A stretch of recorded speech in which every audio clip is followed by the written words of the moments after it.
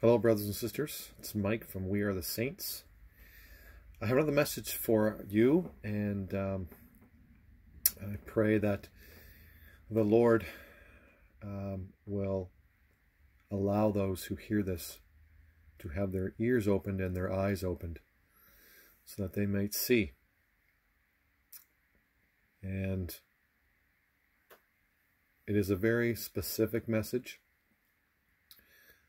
Typically when it's urgent or it has a very specific purpose. I don't like to film my face. And the Lord has shown me to offer it this way. So I ask in the Lord's name. He was called Yahushua HaMashiach, Jesus the Christ, the Messiah, Elohim and Adonai. He was called Jehovah and Yahweh. I ask that these words are of truth and spirit, and they are by your mouth, Lord, and I am your servant who is speaking the words for you. I pray that you listen to this will be blessed, that you will have eyes to see and ears to hear. The message goes as follows. Thus saith the Lord, behold the vessels of the Lord, vessels of honor and vessels of dishonor.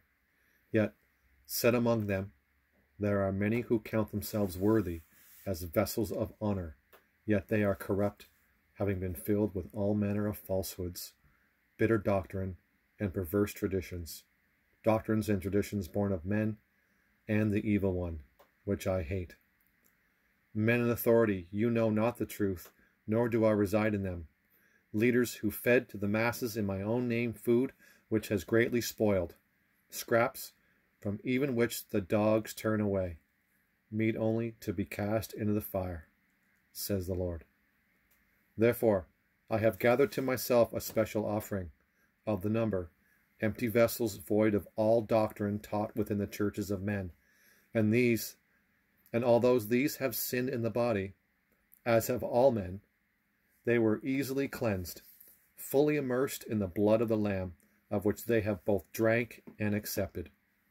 Behold, the chosen vessels of the Lord, they have been washed and made clean, both in the body and spirit, remade and set up as vessels unto great honor, meet for the master's use. Behold, they have been filled with pure water, which shall be continually poured out into the cups of the thirsty. I am the Lord. Yet, what of all these vessels, which have been filled with all manner of bitter and foul doctrine? Shall I pour the pure water into these, mixing the pure with the polluted, and the clean with the corrupted? Surely not, for they have sat long and unmoving, their contents stagnant and rank, fermenting. Thus, when vessels such as these fill the cups of the thirsty, my people become ill, even drunk by the contents. For none are able to receive the truth as it really is, nor will they accept it when it comes. They have all become intoxicated. They are all drunk. They are intoxicated with the doctrines of men. They are drunk with the ways of the world. They are corrupt, their works abominable. There is none righteous, no, not one. Therefore, every vessel of dishonor shall be broken, all contents purged in the heat of the day of the Lord. How easily men give heed to the cleansing of the sin of the body, yet oh, how they resist the cleansing of the spirit. For they do always resist the truth when it comes, believing within themselves that they are already clean, deceiving themselves. For this reason I have set apart a special offering, even 144,000, my witnesses, who I have cleansed and made virgin in spirit. These shall guide you out of the fire, so you may escape.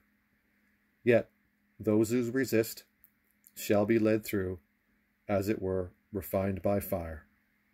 I am the Lord. And that was the end of the message.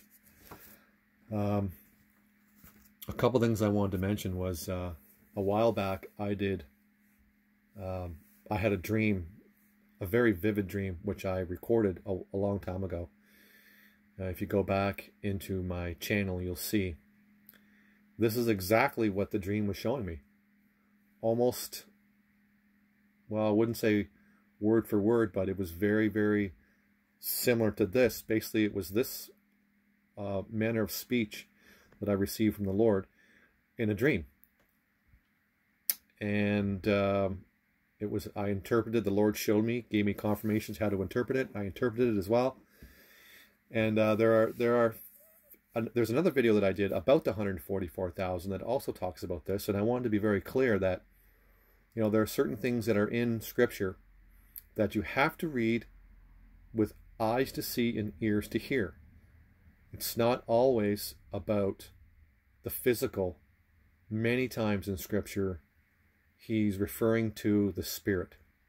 So, for example, where it says they have been cleansed and made virgin in spirit, in Scripture, it says that they have not defiled themselves with women, and they are virgins. They are not physically of a physical virgins. They are virgins in spirit, because they have not allowed themselves to be full of the doctrines of men. And I went through this on a previous video, so you can go ahead and go back and take a look. This was a very short message, but it's poignant in the fact that whoever's listening to this, please be aware, if you are lukewarm, or if you hear this after the rapture has taken place, watch and look for those who are the 144,000. Again, I've already talked about this in a previous video. Go back and watch it. It's very enlightening. There's something else I wanted to mention. Well, I guess that's it. Anyway, everyone, I hope that this has blessed someone out there listening. Keep up the good work. Don't take your foot off the gas pedal. The finish line is within sight. There are still a few things that have to happen before the end comes with the rapture.